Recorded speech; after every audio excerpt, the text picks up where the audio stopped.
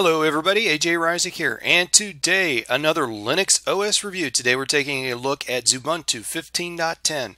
Now the 15.10 series just came out, however, I've been playing around with Xubuntu here on my system for I guess about a week or so. So I've had some time to kind of run us through the paces and see what's changed and whatnot. Not a lot has changed, but some of the changes I think are kind of significant. A couple of them are things that I think that should have been done some time ago, but you know, kind of enough of that.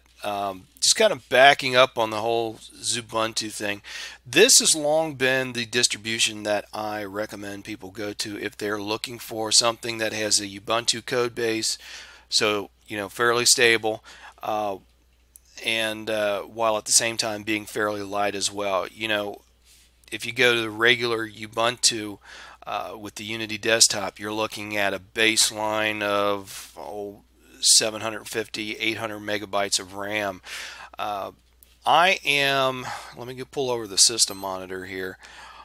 With running a screen recorder, Cheese webcam, and a couple of background processes, I'm roughly at that same amount of memory. I'm at 856 right now, 857, something like that. My baseline was right around 300 megabytes of RAM. So, you know, right after I turn the system on, you know, just your basic stuff running, right around 300. So, you know, less than half of the memory that something like Unity desktop or even the Gnome desktop uses. So, you know, you need a lightweight desktop, but still want to have plenty of features at the same time.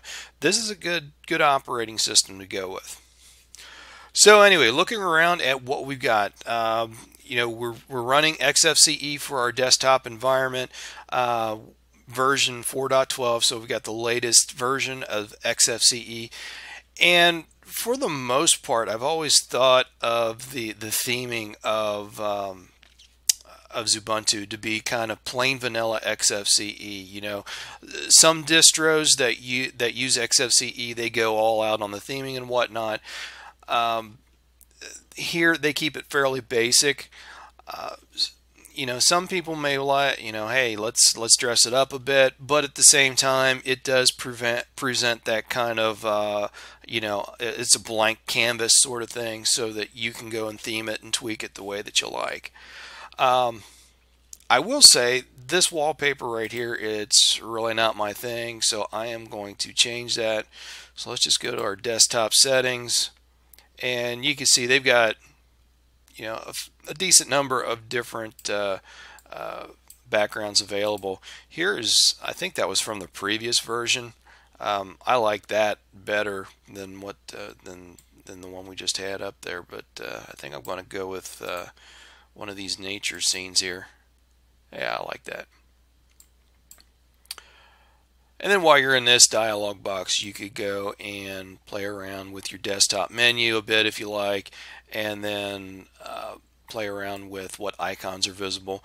Personally, I am the kind of person that I don't like any icons on my desktop at all. So if you like, you can go through here and get rid of all those. That's kind of how I like my desktop. If you're the kind of person that wants icons on the desktop, hey, leave them there. While we're on the subject of theming, let's take a look at, let me open up system settings.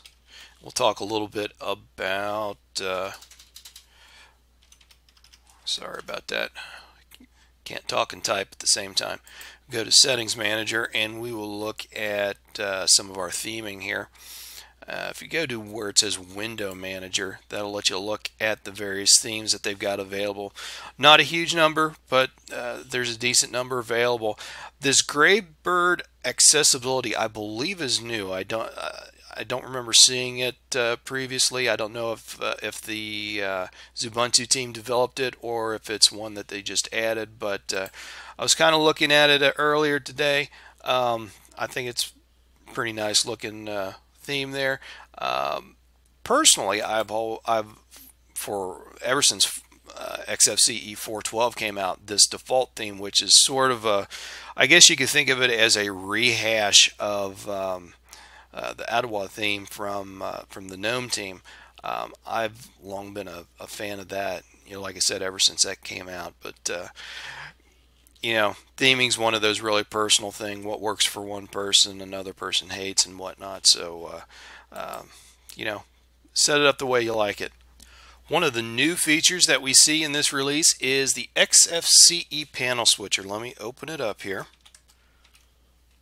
There we go, panel switcher. So we've got the current configuration right here, which as they list it right here, and is actually the same as this Xubuntu Modern down here at the bottom of the list. But got all these various panel configurations preloaded for you, so you can go and say you don't want a layout like this, you want to go with something similar to the old GNOME 2. Select GNOME 2, click the little gear icon here, and boom, we get a dual panel setup that is, like I said, similar to what we had back in the GNOME 2 days. Not a bad layout. We got this Redmond, which gives us a panel across the bottom with the old style menu. XFCE 412. Let's take a look at that one. That puts the panel back up at the top. And it also gives us a dock-like panel across the bottom. Xubuntu Classic, which gives us, once again, panel across the top. We've got the traditional style drop-down menu. And once again, a panel across the bottom to function as a dock. And then this Xubuntu Modern, which is what we had by default, which gives us the whisker menu for a menu combined with a search, and so on and so forth. So neat feature there. So let's talk a little bit about software, because that's one of our big changes for this release. Traditionally, Xubuntu used AbiWord for word processing and Gnumeric for spreadsheets. They have scrapped those in favor of LibreOffice Writer and LibreOffice Calc. Now, I can sort of see both ways in that, or use both sets of software. I think that LibreOffice offers a lot more functionality than AbiWord and Gnumeric.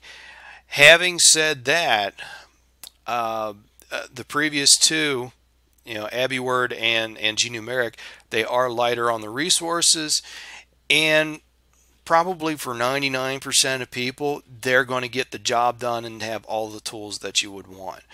So while I can't fault the LibreOffice team for going with LibreOffice, and really I prefer the change, I can see how some people might not like the change. Luckily, both AbiWord and Gnumeric are available through the Software Center, so if you want to go and install those and get rid of LibreOffice, you can do that. Now, the one thing I will say about the change to LibreOffice, they went to this elementary icon theme. Personally, I do not like it, and why this is, I don't know, but the themes that or icon themes for LibreOffice that I do like, which are the Breeze theme and what's the other one? I think it's called Cipher. They're not installed by default. Now, you can go and install them yourself. They're available in the regular software repositories. Why they don't install those by default, I don't get it. But anyway, I much prefer those two themes to the either that elementary theme or the Tango and the human icon themes. Personally, I think they're much more of modern themes.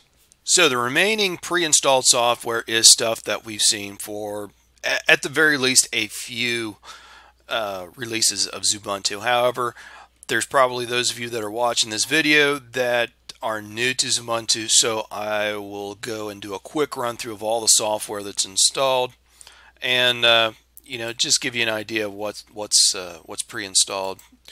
So we've got our archive manager, we've got a calculator, catfish file search, we've got our file manager, which is the excellent Thunar file manager. Excellent, very lightweight, while at the same time plenty of functionality. at the same time, you can add even more functionality to it, custom actions, that sort of thing. And I'll throw a link down below to a video I did some time ago on how to add custom actions to Thunar. Give you a lot more functionality out of that file manager. Not that it's bad to begin with. Like I said, it's real nice file manager. Anyway, Mousepad is our text editor. We've got our note-taking app. Orange Globe Time is our time settings. We've got a screenshot tool. We've got our terminal, XF Burn for burning DVDs, CDs.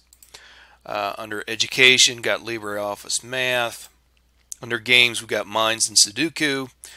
Graphics, we've got our PDF viewer, our image viewer, and then our scanning tool. Under Internet, we've got Firefox for our web browser, Pigeon for internet messaging, Thunderbird for our email, Transmission for BitTorrent client. Under Multimedia, we've got Brasero, which is another DVD burner. I added Cheese.